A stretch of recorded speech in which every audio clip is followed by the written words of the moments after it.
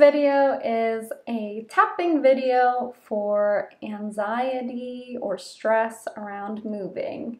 Clearly, I am anxious to start this one since I already started tapping even before I introduced this video. As always, please like, subscribe, and hit that bell for notifications. And before beginning, as anxiously as I did, go ahead and rate yourself on a scale of 1 to 10, 1 being the least and 10 being the most concerned or worried or stressed around moving. And we'll go ahead and tap right into it. Join me when you're ready.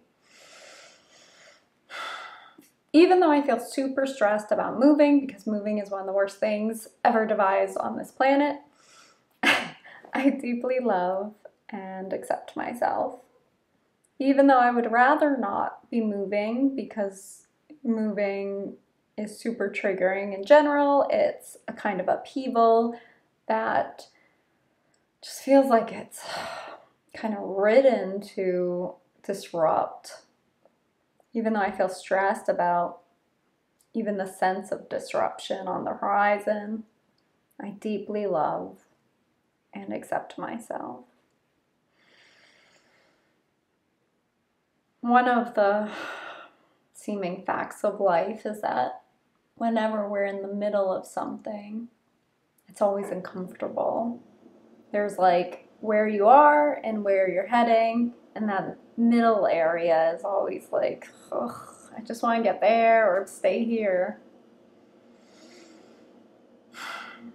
So even though this sense of liminality or being in the midst of things is super stressful, I deeply love and accept myself and will find the areas in my body that require the most release.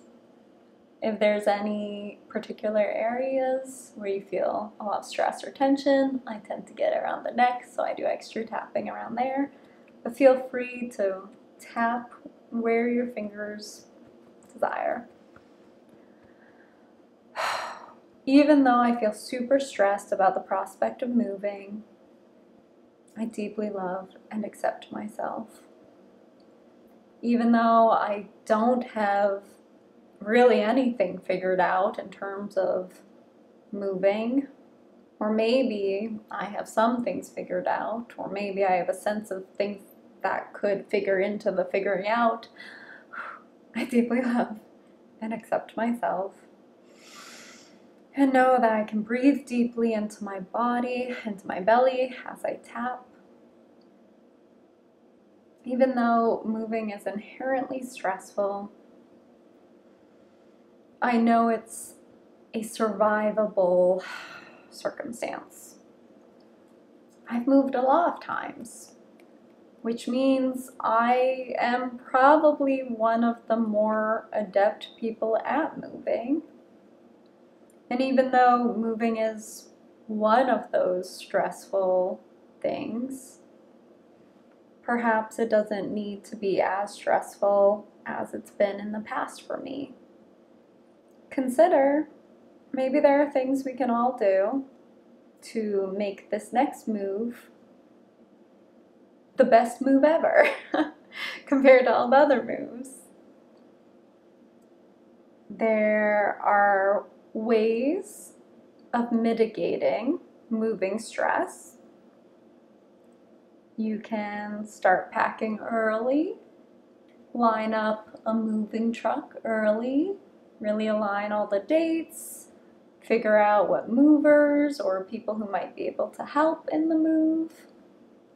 If you're seeking an apartment and your housing just fell through last night, then you can start researching to find other housing. You can reach out to friends to see if they know of places. Wherever you go, wherever we all go, I think the best thing we can do is consider that we're gonna end up in the best place for us. So even though I feel super stressed and concerned I'm not gonna make the right moves throughout this move, There's a part of me that knows that stress is unnecessary and not helpful and is not protective as my body seems to think it is. And I know that I don't need to go into fight or flight while moving. It's just unnecessary. I would rather close my eyes and imagine the best move I've ever had. And you can do that too. Imagine, what would the best move look like for you? What would it be like if everything just went more smoothly than it's ever gone before? That all aspects of the moving, packing is easy. Maybe you have a packing party with friends to have some help while you gather your home together. Maybe you binge a show while you pack. Maybe you organize to such a degree that you know exactly where everything needs to go when you start packing. And then when you get to your new home, you know exactly how to unpack for the quickest and most efficient method. Wouldn't that be nice? That sounds like a pretty relaxing move. What else can go right for this move? Maybe you find the most beautiful home you've lived in yet. Maybe it blows all those other homes you lived in out of the park. It's in a really beautiful area. It's in a walkable area in a beautiful city with good health things and nice air quality and a lot of art and people you can vibe with and healthy, fun things you can do. Maybe it'll be the most inspiring place you've ever lived for your creativity. What other things can you look forward to because of this move? Maybe there were some things about the home you currently live in, and maybe you're kind of excited not to have to deal with them anymore. Maybe we can also acknowledge some gratitude for the home you did live in. What were your favorite things about your home? Was it a balcony where you could see the stars? Was it the way you organized your apartment with furniture exactly how you wanted? Little stylistic touches that brought little joy each day.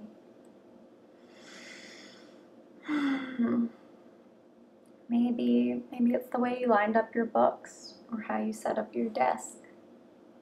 Maybe it's the memories you had in the home. Sometimes it's hard to leave a place behind. Places carry so much in terms of memory and emotions, and it's almost like we leave an imprint on the places we've lived and they leave imprints on us. So each time you live in a new place, it's kind of like you take kind of ornament of that place and it goes right inside you, behind your rib cage or somewhere in there.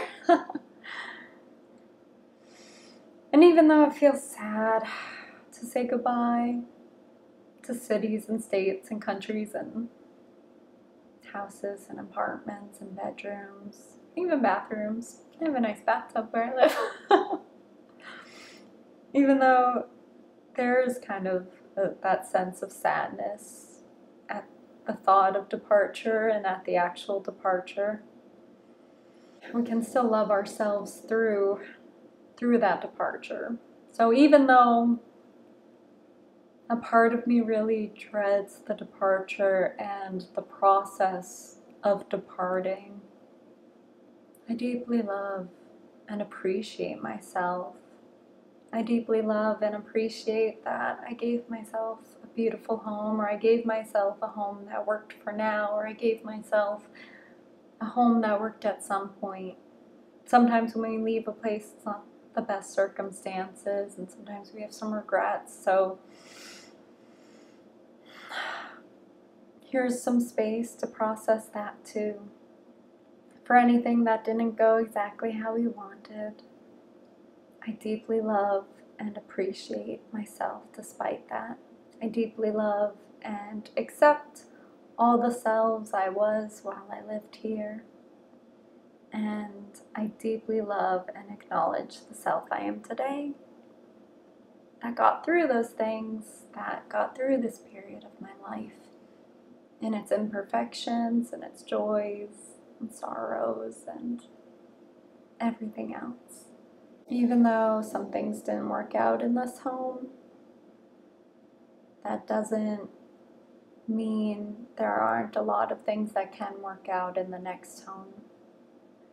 And even though I've had times in my life and other homes and places where sad things have happened or that weren't the best circumstances, I can deeply love and appreciate myself and acknowledge that those times are gone, those homes are gone, I'm not there, I'm here.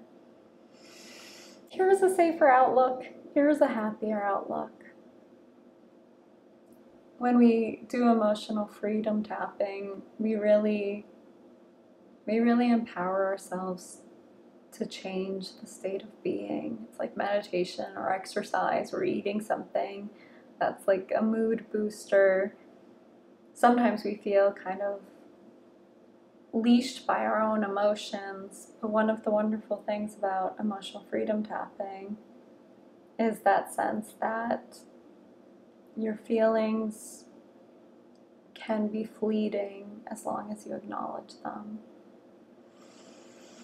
So even though I have some stresses about moving, and those stresses might come up again and again, I deeply acknowledge, respect, and love myself, especially for giving this time for tapping to myself right now.